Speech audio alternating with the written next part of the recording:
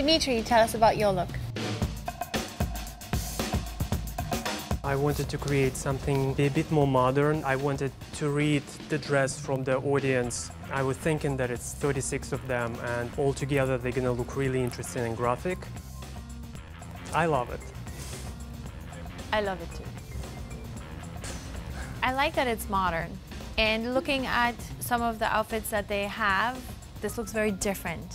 I always love a fringe, especially like a beaded fringe, because it moves, you know, it gives your eyes something to look at when they start dancing. I think it's great. Thank you. Interestingly, the tough thing with a costume is, can I still tell who designed it? It looks like you. You didn't get lost in the challenge. The way you did the black stripes on the body, it's gonna take a great body and make it a stupendous body.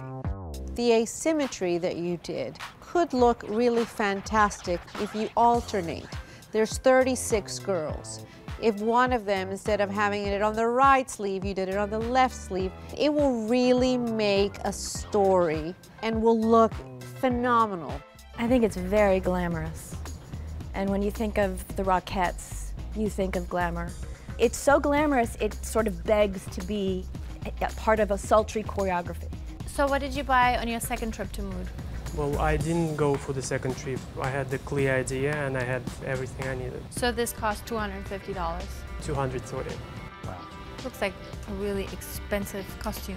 You could drop that into a gown, and I know a few women who'd hit the red carpet in that and absolutely love it. I mean, it looks like a couture quality garment. Thank you.